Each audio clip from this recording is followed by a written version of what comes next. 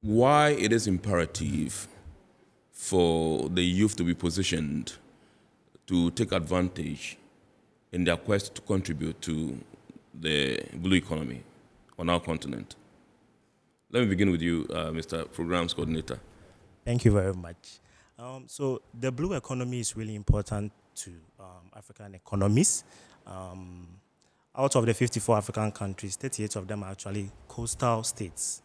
And then 90% of our import and exports, that is in the African continent, 90% of our import and exports are transported by sea. And so the African continent is really, really important in terms of regional and international trade. The maritime transport alone, which is also a key pillar of the ocean economy, contributes about $1 trillion per year. And then the overall assets of the ocean economy is estimated at around 24 trillion. And so you look at all these details, this information, and then you realize that the ocean economy really has a huge potential to contribute to development of our economies. Now, down to Ghana alone, 7.5 million of the population are found in the coastal states. With the oil and gas sector alone, it has generated about $4 billion US dollars since 2010, since the commencement in Ghana, since commencement of commercial activities. 10% of the workforce in Ghana are actually found in the fishery sector, and that's about 4.5% that is accounted to the GDP. And so you realize, when you look at all these data, you realize that the ocean economy or the blue economy is very, very crucial to addressing our economic challenges. And so the youth really need to stand into a position where they can benefit from some of the potentials of this blue economy. Let me go back to the UN Ocean Decade Action for this year. So the UN Ocean Decade Action for this year, the theme largely focused on technology and the use of scientific data. When you look at the qualities of the youth today, we are more digitized, we are innovative, and we are more diverse. And so we understand how to use data, how to use digital platforms to solve or to come up with solutions that can address issues. And so when you look at the qualities of the youth today and you look at the challenges that the ocean economy faces, I think it's about time that we focus or we leverage on the qualities of the youth in terms of their skills to address some of these challenges. So I think that the youth really stand in a position to address or contribute to solving some of the challenges and then benefiting from them in terms of creation of jobs for livelihoods and then food security. That's benefit from the ocean economy. All right, so let me come to Stephanie, Madam Associate Director, and find out from you, have you identified key areas in which the youth can, through which the youth can play any roles? Yes. Particular areas? Yes, certainly. And, you know, just to give the context of that, we have to first and foremost understand why the youth are so important in this dialogue to begin with, right? Because that is what we can use to map out the areas in which they can support. So one of the unique qualities of youth, first and foremost, is the ability to ask the right questions. You know, I keep reiterating over and over that if you think back to at which stage in life normally we are more curious, we are more driven to ask questions, is when we are young. But then the interesting thing here is that asking the right questions is the first step to creative solutions. So as youth, we really have this unique role to play, not just because of our innate ability to ask the right questions that lead to the right solutions, but also because we are positioned in an era that is, you know, merged with digitalization and all of that to bring us to the fore of addressing some of these crucial issues. So another aspect to look at in terms of the role of youth is the fact that the blue economy concept in itself goes beyond just the mere recognition of the resource wealth of the ocean, right? To a clear understanding of the need to sustainably exploit these resources. So it's not just about pushing for the exploitation, but pushing for the exploitation in a manner that is ultimately sustainable and that ultimately preserves ocean health and ecosystems. And that's where youth also come to play a very crucial role, because you realize that youth are often at the fore when it comes to ocean advocacy, ocean activism, because we have for us a planet that is really ours to run and inherit. Right? We stand to lose a lot from any other harmful effects when it comes to, unsustainable use of the ocean space. And so for that reason, we find youth taking the fall. And so that's just one of the areas that youth can focus on in terms of enhancing ocean sustainability and environmental protection of the maritime domain. And then, as Lawrence mentioned, of course, we can also start to harness technology and innovation towards not just purposes of shipping and navigation, but towards elements of maritime security. Elements of cyber security, for instance. We anticipate that youth should be at the fore of driving innovative solutions to addressing cyber security issues in the maritime domain. Industry. All right. So let me come to you, Mr. Programs Coordinator, and find out from you. If you look at the issue, if you look at issues currently and how the maritime industry is faring, do you think that the youth already are kind of like involved the way they should? Oh, in the scheme of things, I don't think they are largely involved. When you look at the agenda, excuse me, is it in terms of Africa or Ghana? In terms of Africa, Ghana. In terms of Africa, I think the youth are not largely involved in the developmental agenda when it comes to the blue economy or the ocean economy. In terms of initiatives that young people have taken themselves, a lot of times we've seen them in conservative or conservation initiatives, and some of them trying to develop digital platforms to support some of the industry, especially in the maritime transport sector. But in terms of actively involving young people, I think we've not been able to do much in that sense. And so I think that's what really largely informed our decision or our plan to launch the Blue Careers and Business Expo last year.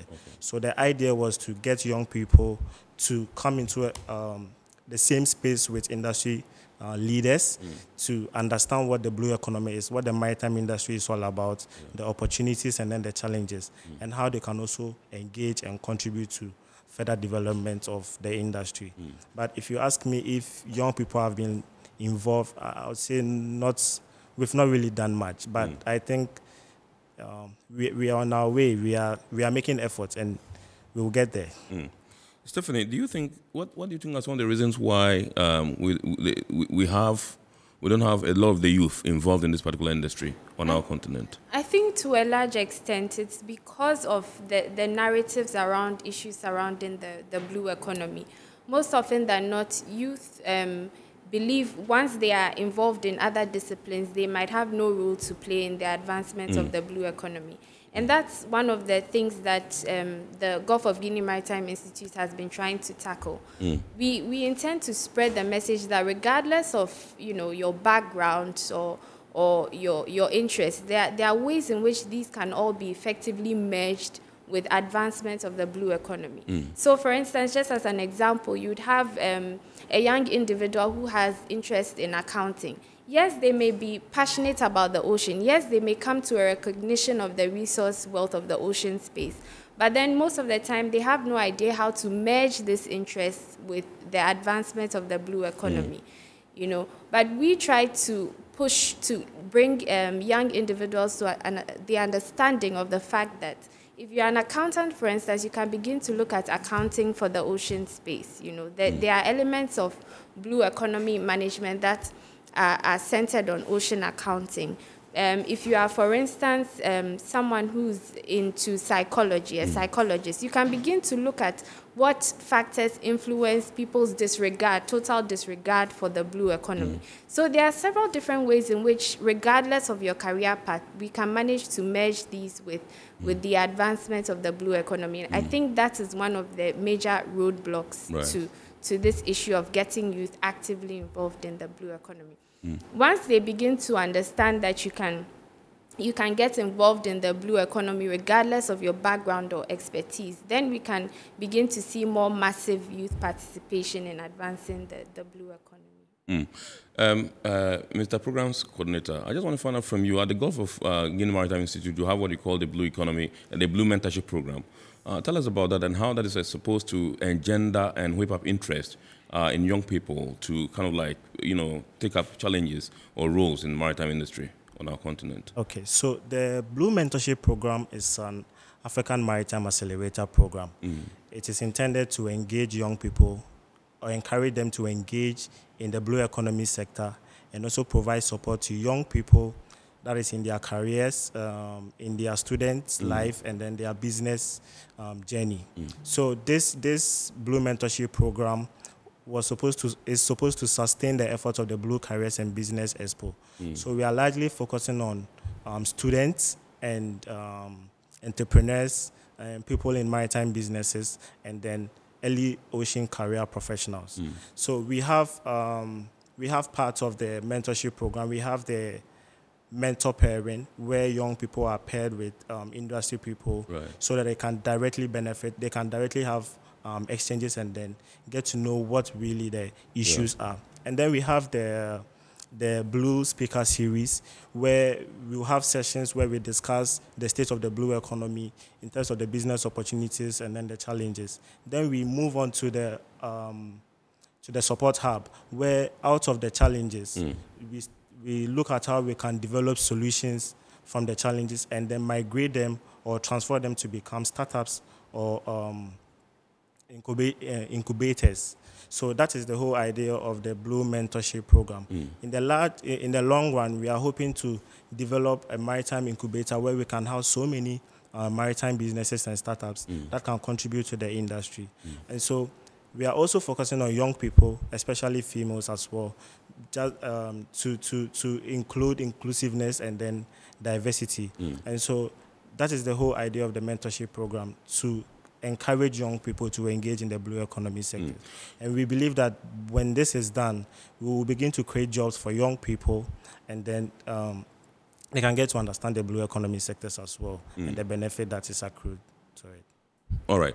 So let me come to Stephanie. We're talking about how we can build a resilient blue economy for the African continent.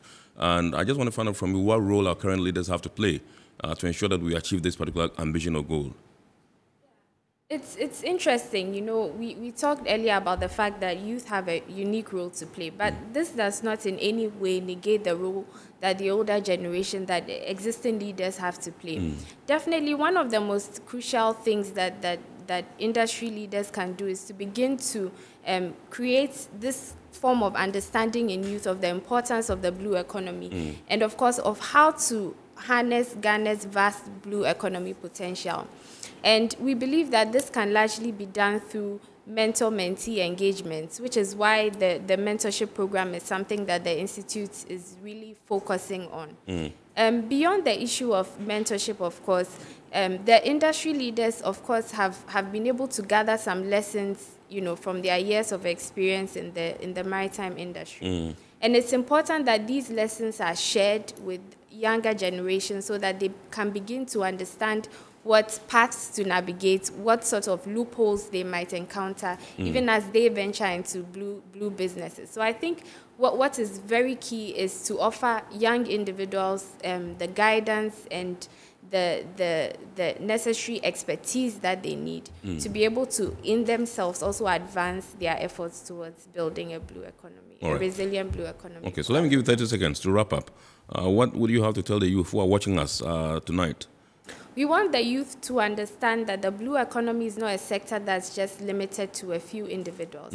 No matter who you are, no matter what your background is, you can actively play a role in advancing the blue economy. So we would definitely like to call on all youth who are interested to keep an eye open on our website to check out our blue mentorship programs. And of course, to call on industry leaders to partner with us so that together we can build a resilient blue economy for Ghana and Africa as a whole. Or what's the website address?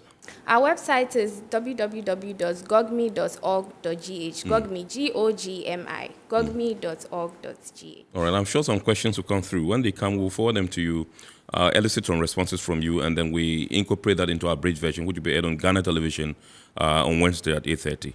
So please be on standby for us as far as sending the messages to you. 30 seconds. Well, so still on the engagement of young people, the Gulf of Guinea Maritime Institute is launching a membership program for young people. So they can check the website as well and then sign up for the membership, and then we can engage them on other programs that the institutes run. Great.